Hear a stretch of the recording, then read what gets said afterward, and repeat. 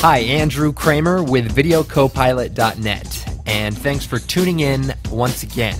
What I have here is a bunch of images shot by my good friend Judy Haley, and she's a professional photographer, as you can see, and these are just some shots that I happen to have on my system here.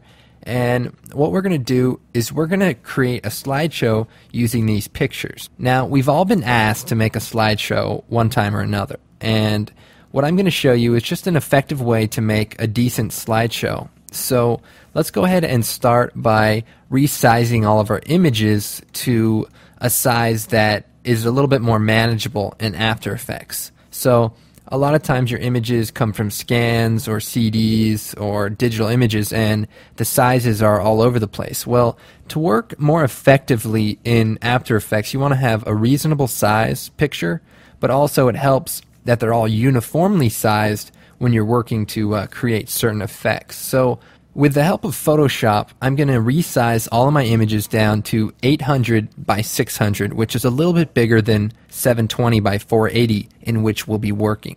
So here I am in Photoshop CS2, and the first thing I want to do is import one of these images. So I'm just going to drag one of the images in, and it's going to open it up. Okay, so here we are, and I want to go over to my Actions palette. So I'm going to resize this, go to my Actions, bring down the default actions, and what we're going to do is click on the Make New Action button and name it Resize to 800 by 600. And then just choose Record. And what this is going to do is record anything I do from this point on. And now I want to perform the action I actually want to apply to all of my pictures here. So I'm going to choose File, Automate, Fit Image.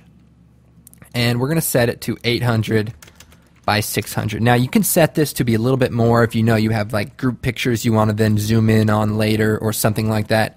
But for the most part, 800 by 600 should work just fine. And I'm going to hit OK. And basically what this means is the image width will not exceed 800 and the height will not exceed 600. So if your frame is 800 by 600, the picture will squeeze itself down to fit in the image without distorting it in any way. So I'm going to hit OK. And now my image has been sized down. And if I go to actual pixels here, you'll see my image is probably 600 tall. So then I'm going to go and hit Stop. And then I'm going to close this picture and do not save it. I have my action here, and now what I'm going to do is go File, Automate, Batch. And what we're going to set up is a batch action that's going to run through all my pictures and apply this resize action to everything. So I'm going to set it to the default actions, which is all these here in this folder. And I want to set the action to resize to 800 by 600. And I want to choose a folder as my source. Click on my original images folder. Then I'm going to hit OK. We can also include subfolders, but for this particular case, I'm not going to. Now, the destination is what it's going to do with these pictures after it processes them. Sometimes you don't want to erase over your original pictures, obviously, because you may want to go back to them later. So I'm going to choose Set to a Folder. And I'm going to set Choose. So I'm going to browse to my output folder called 800 by 600, select it, and choose OK. Now what's going to happen is it's going to save the image into this location after it performs this action. Then you hit OK and go sit back and relax for a few minutes. As you can see, all my pictures have been resized and are ready to import into After Effects. So what I'm going to do is take my 800 by 600 folder and drag it into After Effects. By holding down Alt, we can drop it into the project and it will import the folder along with all the contents inside. So now all my pictures are now inside of my project folder. I can then start creating a slideshow. Now if I select the first one, go down, hold Shift, select the last one, I can then drag it into the Make New Comp button, and this fancy dialog will come up. I can say create a single composition, use the dimensions for say any picture. I want the duration of each picture to be 4 seconds, and I don't want to add it to the render queue. I want to sequence the layers, that means put them back to back, and I want them to overlap 20 frames and dissolve. I'm going to hit OK.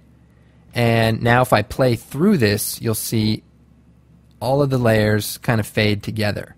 And if I set my composition to my output size, so in this case NTSC DV, that would create my composition this size. Now you can see all the pictures fit in here. They're a little bit big, but that's okay. But the problem is this is After Effects, and while this is a slideshow, it's not very impressive. So we're going to not do it that way. We're going to just go ahead and delete this composition. What I'm going to do instead is create a new composition, and this time use my output settings, which would be NTSC DV, choose OK, set the duration to 4 seconds exactly. The duration of the composition in this case is going to be the duration of each image, and I want all my pictures to play for 4 seconds. Then I'm going to hit OK, and now I have a 4-second comp, and now I'm going to drag all of my images out. So I'm going to select the first one, select the last one, holding down Shift, and drag them into the comp. And the order in which you select them is the order in which they're going to be distributed. So make sure the images are in order, or if you hold down Control, you can select them in however order you want. Anyway, I'm going to go here, select all these layers, hit Alt Home, and line them up. Now what I'm going to do is apply some parameters to one layer and then copy those parameters and apply them to all the layers. So I'm going to solo this first layer here, and I'm going to hit S to bring up the scale properties, go to the beginning of the composition, set the stopwatch, go to the end, and set a keyframe. So now I have 2 keyframes at the beginning and end. Then I'm going to size this down just inside the composition. Now, you might have a hard time getting it exact, so if you right-click on the layer, choose Transform, Fit to Comp Height, then it will fit it in there. But be careful, because if you change the fit to comp, it'll stretch it out, and you don't want to do that. So just fit to height, and that will work good. Then let's go ahead and move to the end here, and let's set the scale up to just a little bit more than that. So depending on the size of your input image, the scale will change because it's relative to the size of the layer. So we want it to start at 80 apparently, and we want it to go to say 90. So that's a 10% increase over time. So if I were to copy this scale parameter to all the layers, then I would have a nice slideshow where all the layers would slightly push in and all cross dissolve throughout the piece. But this is After Effects, and I think we should take it to the next level. So I'm going to add an effect that will just slightly enhance this slideshow. So with the layer selected, I'm going to choose Effects, Blur, Fast Blur, and I'm going to set the blurriness to say 25, and I want to repeat the edge pixels. Okay. Then I'm going to set the stopwatch for blurriness, move forward to 1 second, and turn the blurriness down to 0. So that my image now slowly blurs into focus. And if these were all sequenced together, they would not only blur into focus, but they would also fade together, which would make for a nice effect. However, I don't want the image to be totally blurred out like this. So actually, I'm going to hit U on the keyboard to bring up all the keyframe parameters, and I'm going to delete this second keyframe. I'm going to go ahead and just leave this effect blurry the entire time. But on top of this, I'm going to choose Effect, Channel, CC Composite, and what I'm going to do is composite this original source image on top of it. So watch what happens when I change the opacity. It kind of makes a cool diffusion look rather than a full-on blurred out look. So instead of keyframing the blurriness, I'm going to keyframe this layer's opacity over top itself. And because this effect is all part of this one layer, I'm not duplicating layers and causing a mess in my composition. I could then copy these parameters to all my other layers, and they will all be part of one layer. So let's go ahead and keyframe the opacity of the CC composite effect. So I'm going to set the stopwatch at the beginning of the composition, move to 1 second, and turn the opacity up to 100%. And now what's going to happen is it's going to slowly kind of go like that. Then I'm going to hit U, and I'm going to shut the keyframe off for blurriness because I don't need it. And I'm going to select these 2 opacity keyframes for the composite effect and choose F9. And let's go ahead and preview this. Okay, so it basically kind of just slowly comes in and it looks pretty darn nice. So let's go ahead and copy all of our effects to the rest of our layers. So to do this, you collapse the layer, and instead of hitting U, we're going to hit U 3 times. U.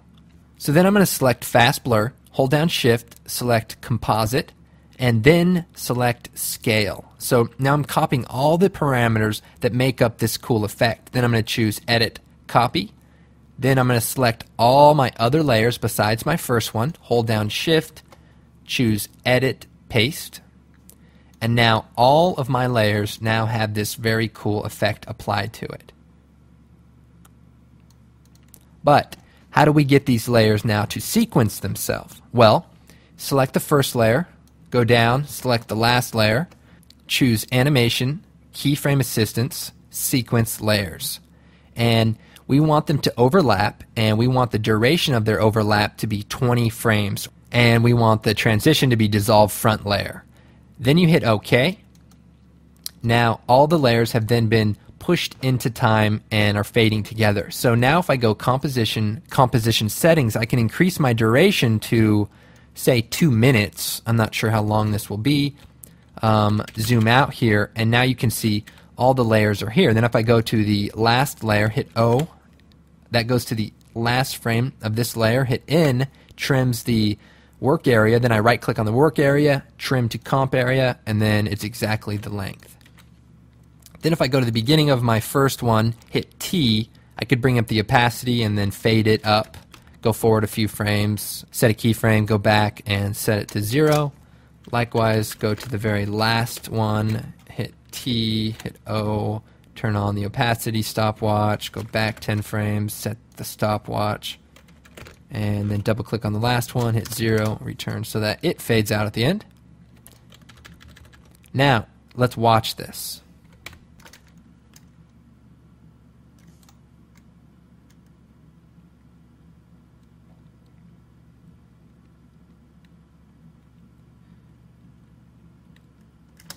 Okay, so you're thinking, well, did that take a long time, or was I just teaching it really slowly? Well, let's find out. Composition, new composition, set the duration to whatever length you want the images to be, 4 seconds, and set your preset. Choose OK. Go to your images, select the first image, go down to the last image, hold down Shift, drag them out to your comp, hit Alt-Home to bring it to the beginning, then select the first layer, hit S to bring up the scale, click it, go to the end, set a keyframe, go to the beginning, right-click, choose Transform, Fit to Height, go to the last keyframe, set it to 90%, that way it goes from 80 to 90, then go to Effect, Blur, Fast Blur, 25, set Repeat Edge Pixels, select the layer, choose Effects, Channel, CC Composite, change the opacity to 0, go to the first frame, set the keyframe, move forward 1 second, set it to 100%, hit UU on the keyboard, bring up all the parameters, select the first one, hold down Shift, select Fast Blur, Composite, and Scale,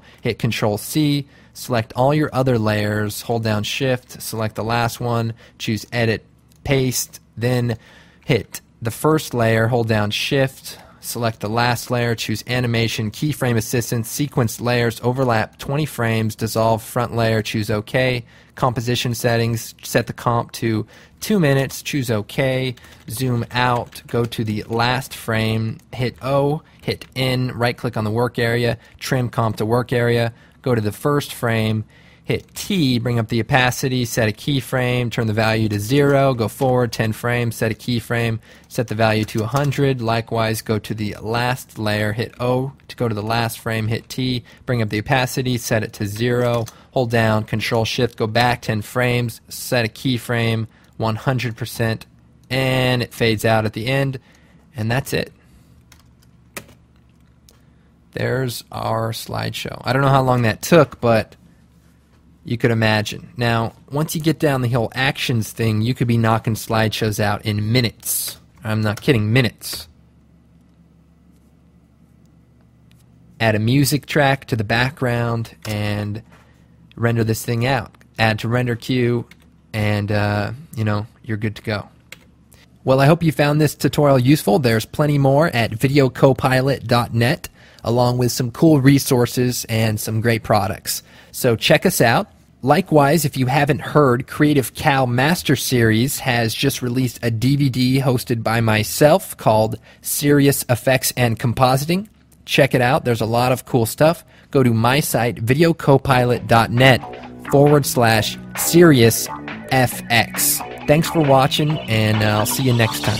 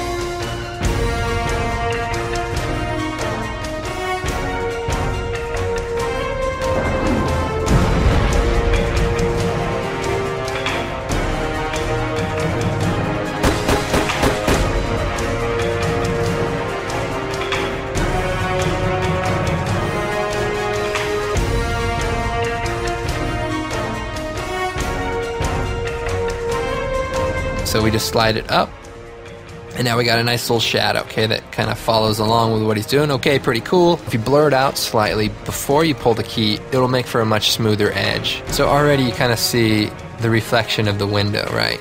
By setting the glow on an adjustment layer, when we brighten it up, it'll cover over the tops of all the layers, which is a very, very cool effect that kind of makes it seem like the fire is coming around them. And we're going to change the transfer mode here to overlay. But I definitely want to try to give it more of a third dimension. Okay, so you're thinking to yourself, well, this looks pretty good, but I didn't pay good money for a tutorial to show me how to draw an outline of a muzzle fire. So I'm going to hit apply. Tracking data has applied itself.